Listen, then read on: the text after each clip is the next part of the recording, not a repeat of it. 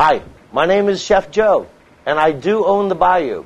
I was fortunate enough to study under Chef Paul Prudhomme, and he taught me how to make this seafood gumbo.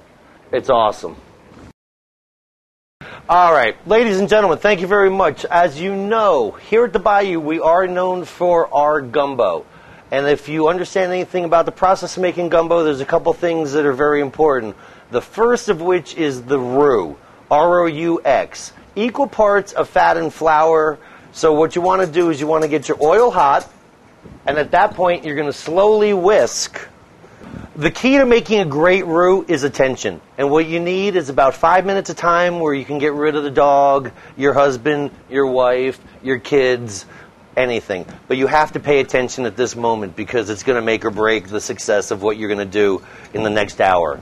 As it foams up, you're going to smell some of the simple sugars caramelize and become a little richer. It's going to smell like toast. At that point, I would put this pan into an oven for about 350 degrees. I would stir it every 15 to 20 minutes till you get to the point where you end up with this.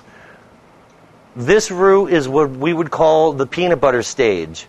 It has a much deeper, richer flavor. This takes about 45 minutes of semi-constant attention. Right now, this blonde roux would be perfect if you were going to make something traditional, say bechamel or velouté.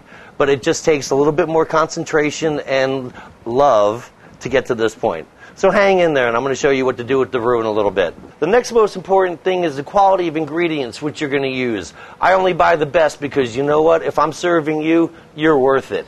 Let me tell you something. This andouille sausage, it's made by my former mentor, Paul Prudhomme. It is not inexpensive. So what you're going to want to do is slowly bring the fat content out so that the fat that comes out from the sausage is going to permeate your other vegetables. And in New Orleans, we call our vegetables trilogy. The trilogy consists of not only the Father, the Mother, and the Holy Ghost, but we have onions. We have some beautiful celery, green peppers. We're going to add a little bit more extra virgin olive oil. With the time-lapse photography, we're going to let this come down until it's al dente. Al dente means to the tooth. This absolutely is some beautiful trilogy we have going on here. We're going to take a little bit of our Cajun seasoning, and I'm not too proud to tell you that I still buy it from my boss. This is Paul Prudhomme's Cajun seasoning. You can find it in any store. You buy anything else and you take your chances. I made some fresh shrimp stock. Shrimp stock is just some shrimp shells, a little bit of Chardonnay, whatever vegetables you have lying around, and you're just going to add that to accentuate the fact that you have shrimp and some crawfish and some beautiful flavors going on here. So we're going to bring this up to a boil. Remember we talked about the roux, the golden brown peanut butter flavor? This is exactly where it comes in. Okay, and now the hard part's done.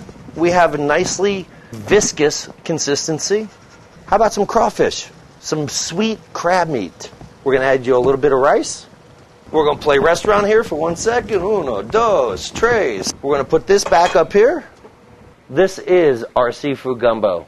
I was fortunate enough to learn this from Chef Paul Prudhomme, but you know, after traveling the world and working under a lot of other chefs, we all take our own twist on things. I'd love to have you come by here at the Bayou and try our seafood gumbo.